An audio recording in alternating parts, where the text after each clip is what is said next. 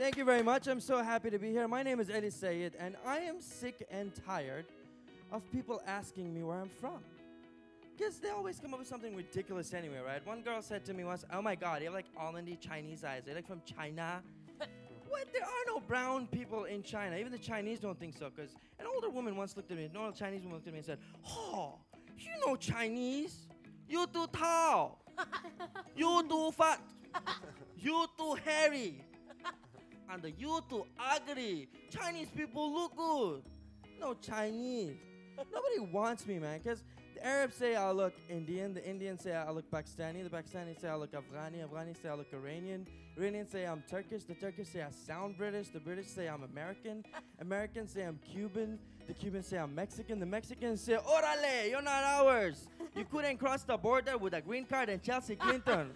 Man, nobody wants me. And I hate clarifying it, though. I hate explaining it to them. Because I always get like a weird reaction to it. Like, "Oh my God, you're local?